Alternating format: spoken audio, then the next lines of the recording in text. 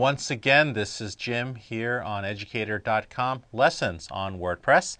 We're going to talk about categories. Now, if you have WordPress open, follow along with me on the left-hand side. Just below post, we've got, as actually a part of the post module, where you'll see that there is a categories option, and that's what we're going to talk about. So let's dive right in, and we're going to talk about how to create categories and the different features of categories. Okay, we're going to talk about the names, the slug lines, the parents, and the descriptions. Okay, you don't know what it is right now, but you will once we get through. And then, of course, RSS feeds. Okay, how to create RSS feeds with categories and specific for categories. So, you know, when it comes to cooking, you may have a category called seafood, and another category called desserts, and another category called salads. But, you know, you don't want to mix and match things, so you want to be able to categorize that. It's easier for the user, easier for your audience, and quite honestly, it's easier for you as the author and administrator of your blog. It's easy for you to organize. And I think that's the most important thing. Categories makes everyone happy. So let's go ahead and dive right into the next slide.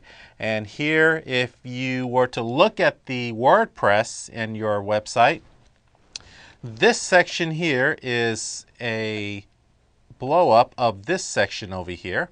You've got name over here, you've got name, and then you've got slug, and you got slug. You know, you'll be able to see it if you have WordPress open. So with a new category, obviously you've got to name it. Okay, whatever it could be. If you're talking about sports, you may have a baseball category. You may have a football category.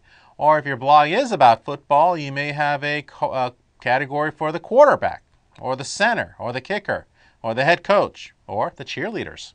You never know. And then the slug basically derives from the name, okay, and it comes up usually automatically, okay, and I'm going to put automatically, and I'll demo this in a second here. Okay, automatically it comes up with a slug, which is really words that are used for the website URL, website address, okay? So I'm going to, that are used for web address, okay? I'm glad that I'm a typer and not a writer.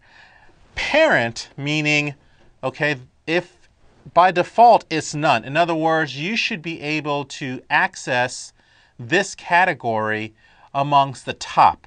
So it's not a subcategory. So in other words, if, for instance, if you, let's go back to football, okay, you know, if this is the parent right here, the subcategory may be quarterback.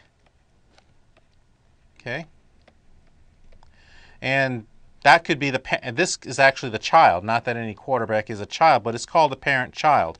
And we'll demo this in a second. And then, of course, we can describe what the category is all about if you'd like. So let's go into the browser and kind of